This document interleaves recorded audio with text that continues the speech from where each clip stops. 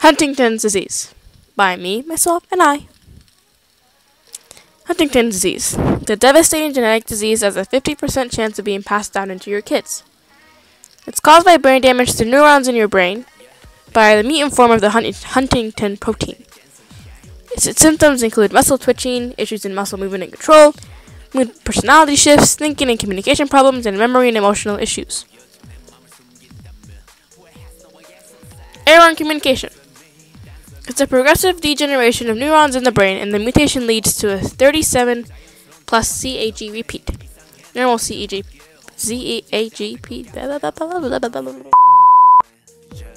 Normal CAG repeats are 26 or fewer. 40 plus means full penetrance. Capital D colon. The case in question. Andrew, patient number 5, a 45-year-old father of 2 whose symptoms are muscle occasionally twitching, trouble lifting heavier things like the bars of the gym, balance issues, stumble and tripping more often, muscle coordination issues, trouble fitting a key in a door, and a slurred voice. This seems to be a case of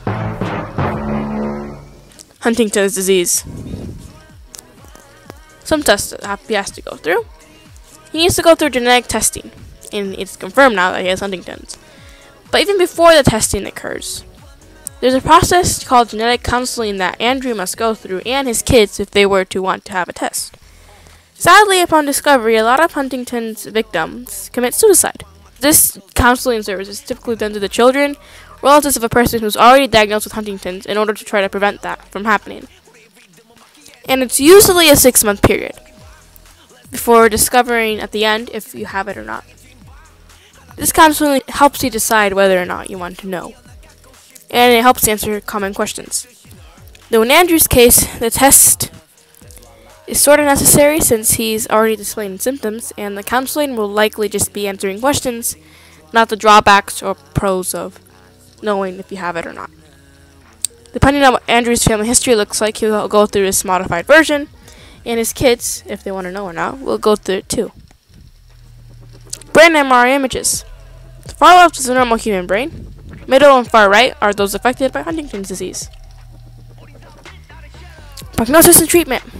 Sadly, there is no cure to the disease, and there's no way to slow it down. Most people die within 10 to 30 years of their first symptoms showing, most likely from fall damage or infections they were unable to fight due to the debilitating disease. And as I mentioned earlier, suicide is the most common death cause, quotation marks, by HD. Treatment. Deutetrabenazine and tetrabenazine can help treat chorea linked with HD, and antipsychotic drugs may ease hallucinations, violent outbursts, and delusions.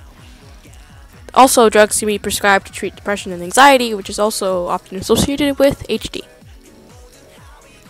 Professionals who can help. A neurologist. Neurologists are doctors who specialize with diseases in the nervous system, hence the name neurologist. Neurologists have many tasks like updating charts and patient information, ordering tests, scans, or MRIs, reviewing test results, and helping patients with questions about their health, treatment, and well-being. Neurologists typically need a bachelor's degree, a degree from med school, and the classes they should take should be anatomy, pharmacology, and psychology. They can help the patient by issuing them scans and answering whatever questions they have about their issue.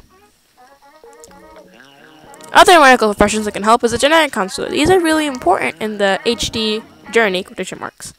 As I mentioned earlier, their responsibilities include advising others on what genetic tests to take, interpreting genetic tests, and providing counseling services. They are professionals who work with all sorts of people to educate them and help them understand genetic information, diseases, and family health history. To be a genetic counselor, you need to have a bachelor's degree that includes courses like genetics, psychology, and biochemistry. Genetic counselors can help a patient by suggesting which tests to take and providing them with their counseling service. And here are some citations of all the websites that I used.